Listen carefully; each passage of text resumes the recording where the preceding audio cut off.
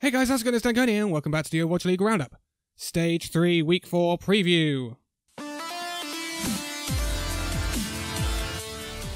So, I want to cover something just before we go into the fixtures for this week. The rumours are back about a 2-2 roll-lock coming in for Stage 4.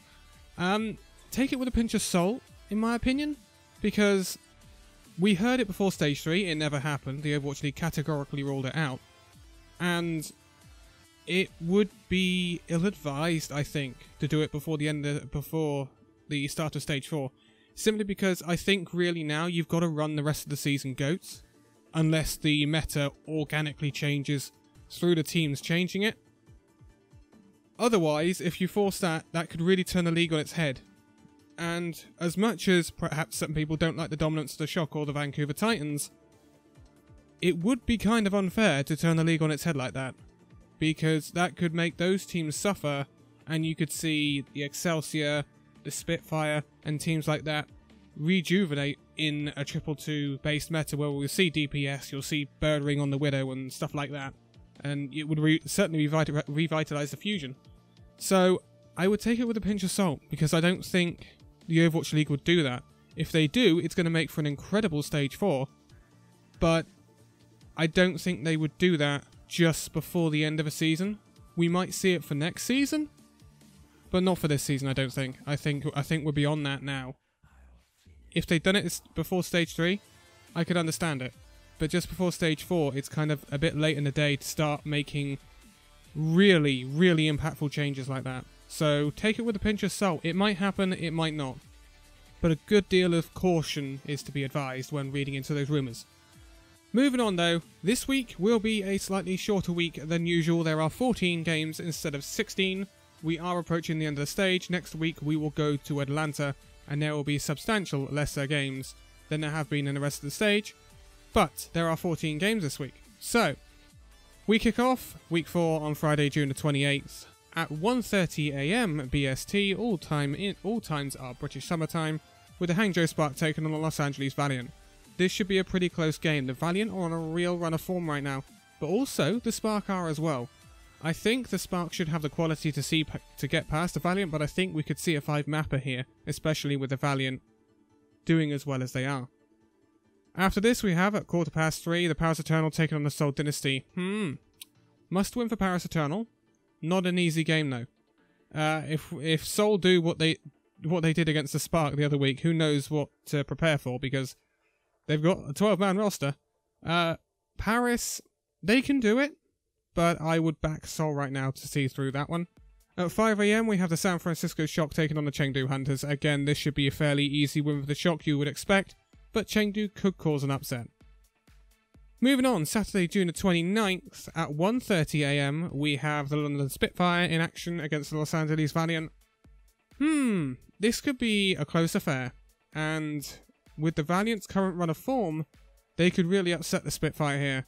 It's a must-win for Spitfire if they want stage playoffs, that's without a doubt, because their game later in the week is a darn sight harder than that one.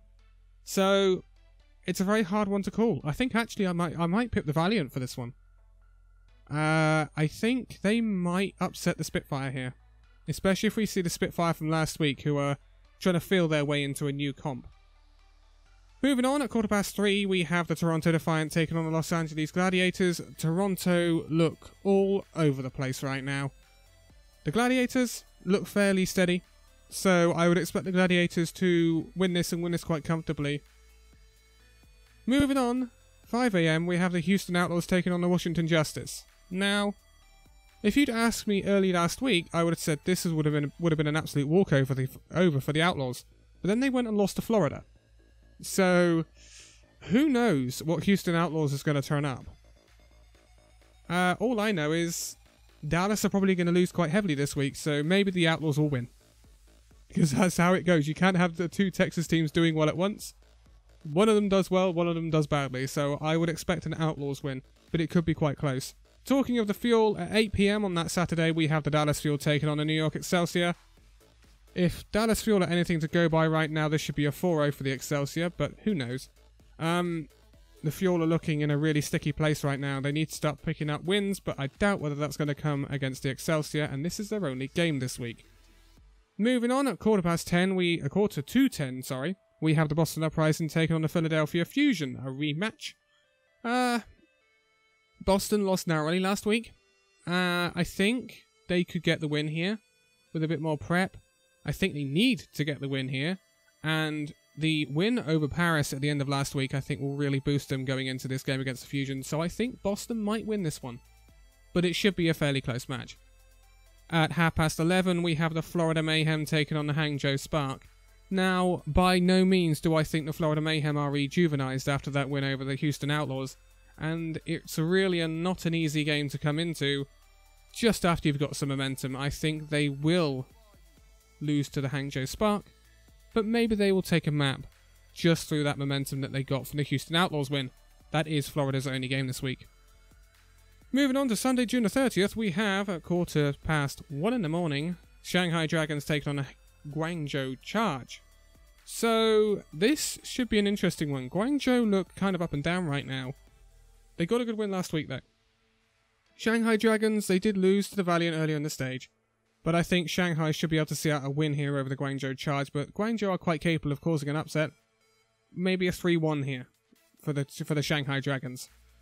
At 8 PM on the same day, we have the game of the week, which is the Los Angeles Gladiators taking on the Vancouver Titans. So, Vancouver Titans were handed their first loss last week of the regular season by the Los Angeles Valiant, and now they have to take on the neighbours of the Valiant, the Gladiators. Gladiators are on paper a much tougher opponent than the Valiant, and if the Gladiators can harness the somber play that we've been seeing from a lot of teams right now, then the Titans really could have a rocky time here. I don't know which way to call this one. The loss against the Valiant has really thrown things up in the air for the Titans. I will go for a Titans win, but I think it will be quite close. It all depends on what comps the Gladiators run.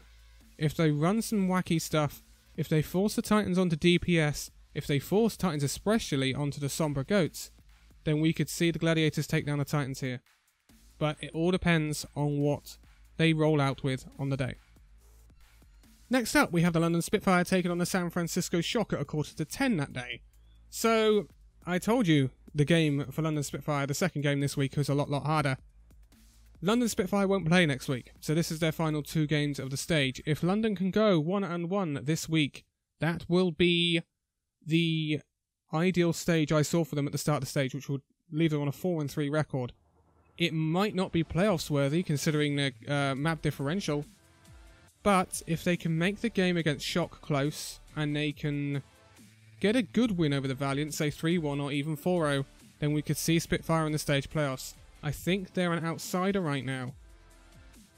Could Spitfire upset the Shock? I don't think so. And the reason I say that is because Shock, I think, are more accomplished on the DPS comps than Vancouver are. If we could see London take on Vancouver, and then London force Vancouver onto Somber Goats or DPS, we might see London upset Vancouver. But I don't think they can do the same to the Shock, because I think the Shock are pretty capable in whatever comp you throw at them. So I would expect a Shock win here. Hopefully London can make it close, but we must remember that London haven't played Shock this year. So, who knows? They might get completely swept because they don't know what to go up against. And this is what worries me about the Spitfire game against the Valiant. If they prepare too much for the Shock game, they might overlook the Valiant, and the Valiant will sneak a win there, and suddenly you're looking at a 3-4 stage for London, which is definitely going to be outside the stage playoffs, I would have thought. Moving on, we have at 11:30, Houston Outlaws taking on the Toronto Defiant. So, this is definitely, and must be, a 2-0 week for the Houston Outlaws. If they want A, stage playoffs, because that will almost guarantee them stage playoffs. B, if they want to get back in the running for the play-ins and the overall in their overall standings. They have to go 2-0 this week, because Washington are a poor team and so are Toronto right now. Houston have to take advantage of that. They cannot do what they did against Florida. I will stick my neck out and say if they lose the games this week, Houston, they are out of the overall playoffs. I will stick my neck out and say that, because the rest of their season will be much tougher than this week. This is probably their easiest week left of the season. So Houston have to pick up 2 wins this week. And I think they will. Last game of the week will be on Monday. It's 1:15 in the morning. It's Chengdu Hunters taking on the Seoul Dynasty. Chengdu, it's been a sticky old stage for Chengdu. Seoul, you never know what you're going to get with Seoul. They're kind of much like London Spitfire right now. You never know what Seoul Dynasty is going to turn up. I think they can get the win over Chengdu, but Chengdu could cause an upset here. That is those are your fixtures for week 4. The last day should be really interesting. There's some really close games there if the teams make it that way. If Gladiators run the DPS heavy comps or the Sombra comps, then they'll make that really close against Vancouver. London have the ability to make it really close against the Shurk. Houston versus Toronto could be quite close. Plus Chengdu and Seoul could be quite close. So the last day this week could be really interesting. And you've got some interesting matchups. Spitfire versus the Valiant will be interesting. Spark versus the Valiant will be interesting. Uprising versus Diffusion should also be a really close match. So you've got some really tasty matches this week. And a lot of these teams, this is the last act of this stage. Next week we won't see the San Francisco Shock. We won't see Vancouver. We won't see London. We won't see the Gladiators. We will see Excelsior. But most of the top teams will not be playing next week. So make the most of it while you can, is what I'm saying. But that is your week 4. Obviously, I touched also on the 222 roll lock rumours. Taken with a pinch of salt, because you don't know what Blizzard are planning. You don't know what Overwatch League are planning.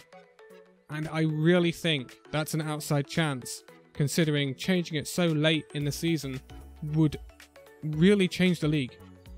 It would really, really change the league. So I think that's too big of a change to implement now.